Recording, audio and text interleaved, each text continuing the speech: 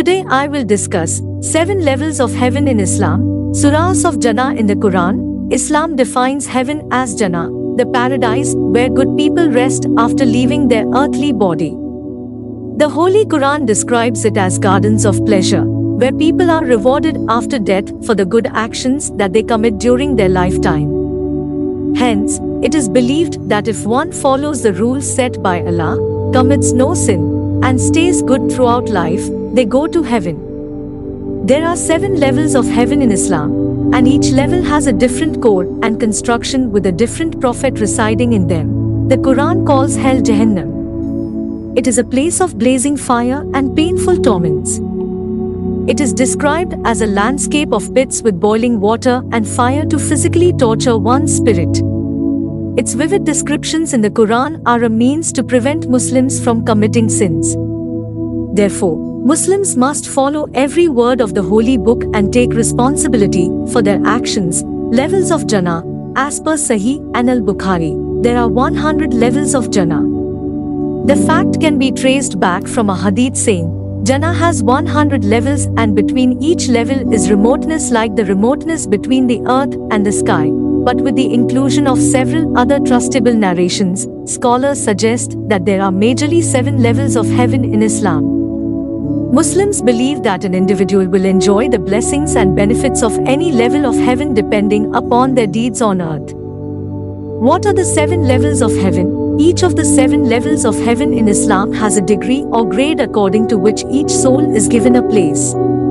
The righteousness of one's deeds decides the level of heaven where one will reside after death. Further, there are particular names of heaven in Islam depending upon their virtues. 7 levels of heaven as follows. 1. Jannatul. This is the eternal place. After repenting and facing punishments for every committed sin, a Muslim is given a place in this heaven. In Surah Tawbah, Allah SWT said that He assured His believers that they would find a place in the gardens of Adan. This is where one finds the greatest acceptance from Allah and marks the biggest conquest.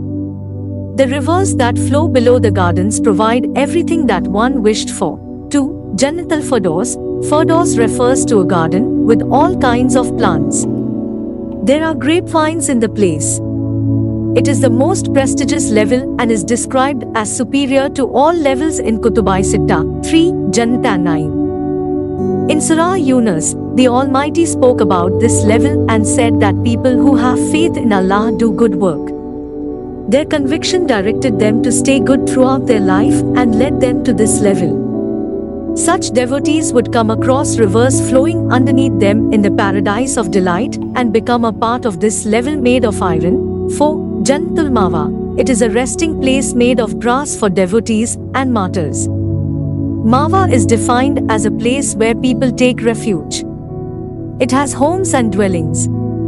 Surah An-Nun speaks about this level and calls it the Garden of Adobe for refugees.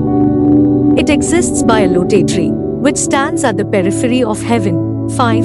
Darul Khuld. This level is the garden of immortality where one becomes eternal or immortal. Here one lasts forever. The level is promised to those who follow their path with the utmost devotion without transgressing from their path. This level of heaven compensates for the loss and hardship that one faces in the journey and brings the voyage to halt. 6. Darul Maqam. It is a level of intrinsic nature. It is where the soul finds an eternal place to stay. Surah Al-Fatir mentions this stage of heaven as a safe place where all sufferings and tiredness vanish.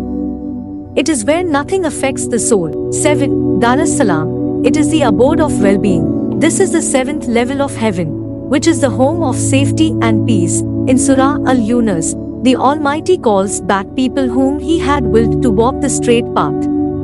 Surah Al-An'am, Allah calls it a place where He would protect them. Many scholars believe that there is the 8th level of heaven, called Ilya. It is a home for the perfect mu'mins, devotees, believers. It is an abode of the Hafaza angels, who protect the souls. This is where people get the fruit for their righteous deeds. A few scholars even believe that there are 100 levels of heaven in Islam. Each level refers to a different grade. Another interpretation of 100 levels refers to the plurality of Jannah where believers fall according to their good deeds and sins. It is believed that the distance between two levels increases with flight. If you like our video, please subscribe our channel and don't forget to like, comment.